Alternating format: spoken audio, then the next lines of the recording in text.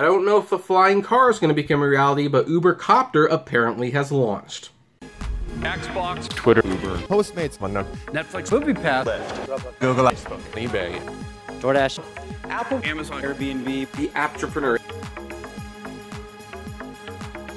Hey everyone, this is Kevin, the Apptrepreneur. If this is your first time here and you want more videos about Uber, the gig economy, the streaming wars, anything tech and app related, subscribe below, ring that bell for daily notifications, and let's start talking about this. So, we have talked ad nauseum about the flying car, at least when Uber was trying to convince us that this was actually going to be his thing. And I poo-pooed on it for a long time, and it appears that I might have been justified in doing so. When we finally saw the things, it wasn't a flying car so much as it was a helicopter. And we've had helicopters for years. And after a while, even Uber kind of stopped calling it Uber's flying car. In fact, I haven't really said anything about a flying car in a long time, which is interesting because this was the year they were supposed to be taking off. They were going to be everywhere. But now they're 2 to 3 years away, and again, that will eventually be a t-shirt. Flying cars. Or self-driving cars. They're 2 to 3 years away. All the time. So, anyway, yeah, I've had pretty critical things to say about this whole thing. However, it appears that UberCOPTER, at the very least, has gone public in New York City. And Tim Stevens from Roadshow, which is a CNET site, has actually told us what it's like. So anyway, there you have it. And look, it's a helicopter. It's not even the Uber helicopter that we saw at any of the trade shows or anything, which kind of, confirms my suspicion that those models are pretty much for show. Like, yeah, it looks nice. It looks like something you'd want to be flying in, but no, this is the reality. In fact, let's go over here. Uber flying car. Like, you want to remember what this thing looked like? I mean, this was one design that they had for that. Fantasy, reality. Fantasy, reality. Let's look at another one.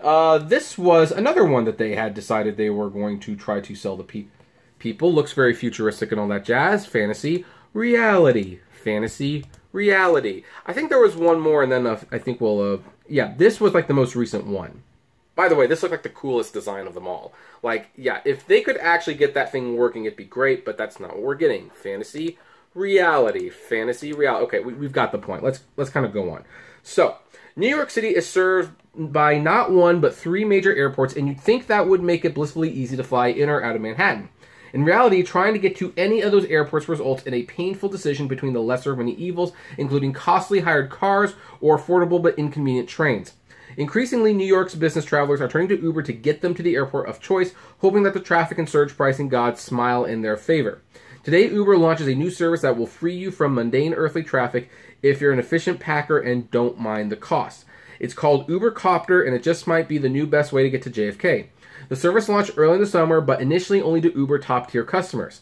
Today, it's open to everyone. The company was kind enough to invite me for a quick spin. Aww, I wasn't invited. Why wouldn't Uber invite me? Okay, I'm kidding. I know why they wouldn't invite me. But hey, hey, anyone at Uber, I wouldn't mind trying the service out. I might actually even be kind of nice towards it. So here, how much is this thing going to cost? The price is going to be $199.82. The app not only reserved this person helicopter ride from the helipad from the southern tip of Manhattan, but also lined up an UberX car on one side to get to the heliport, as well as a second car to get me from the JFK airport to the hotel. This was all done completely seamless. The process, streaming together multiple means of travel to get you to where you need to go, is called multimodality. Should that be multi-mobility? I don't know. It seems like that would be a better name, but whatever. And this is Uber's first foray into providing it into the masses. It won't be the last. Down the road, look for the Uber app to bundle in things like scooters and bikes, depending on the... yeah, because that's what businessmen who can afford to take an UberCOPTER want. They want to get to the airport, take their UberCOPTER, and then get on an electric bike. Hello? No, they won't. They won't want to do that, but, whatever. So anyway, this person who, I don't want to read all this because he, since he was invited, I don't want to read his material, but that's the view from the UberCOPTER. That's what it looks like on the inside. He writes, be prepared to get cozy with your fellow passengers, especially if you're traveling with a film crew or two. That's one of the ports. From here to JFK in 8 minutes or less. If you live in that New York area or have visited, you will know what a big deal that is. And that's pretty much it. So, but here's the thing. I will read this part because aside from the cost, because $200 is a lot of money to spend to get from one airport to the other, even if it's just in 8 minutes, baggage might be a concern.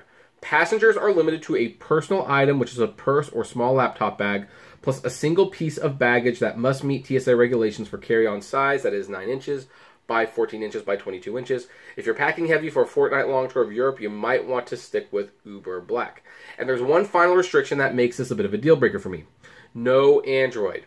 Yes, UberCOPTER is iOS only for now, but I'm told that will be changing soon. What is it with Uber and their prejudice, let's say, against Android users? The Android users outnumber the iOS users by far. Granted, you know, there's that new iPhone 11, and maybe their thinking is like, well, if you have like a bunch of Apple products, maybe spending $200 on an UberCOPTER isn't going to be that big of a deal. So, yeah. Again, I'm going to link to this article. That's apparently what it looks like. It handles just like an Uber app. Reality, fantasy, reality, fantasy.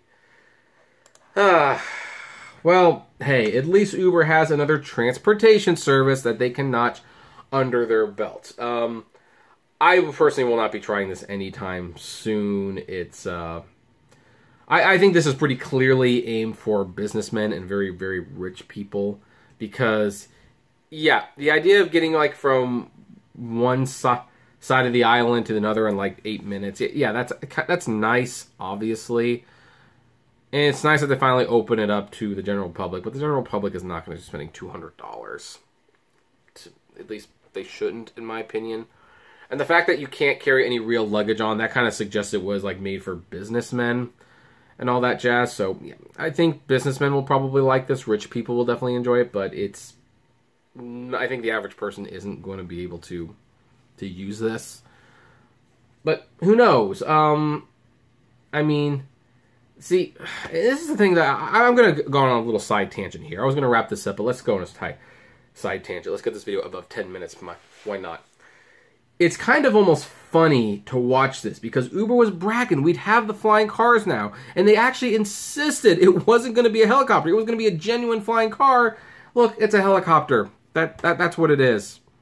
They're not doing anything that other people aren't doing except they have an app. Again, once other companies start realizing this, they will develop their own apps. They will bring their services straight to the consumer. They don't want middlemen like Uber and Lyft. So, yeah. My prediction, stock is $20 to $25 by the end of the year. But that's where we'll leave it now. What do you folks think? Do any of you have an interest in writing this thing? I would love to know. Comment below. Like, favorite, share. If you enjoy my videos, consider becoming a Patreon member. It's totally optional, of course, but even as little as $1 a month goes a long way to helping this channel run smoothly, and you get access to my Patreon's exclusive blog. Also, if gas prices are getting just a little down, check out the Get Upside app below. It's totally free, but you get cash back on every gas purchase. If you want more content from me, check out my other YouTube channels, Kevin T. Rodriguez, the Apptrepreneur Vlogs, and Autograph Found. And finally, if you want to talk to me or other fellow UberCOPTER users, I guess is the term for this video, check us out on Facebook at the Apptrepreneur Hangouts. And as always, flame responsibly. Have a good one.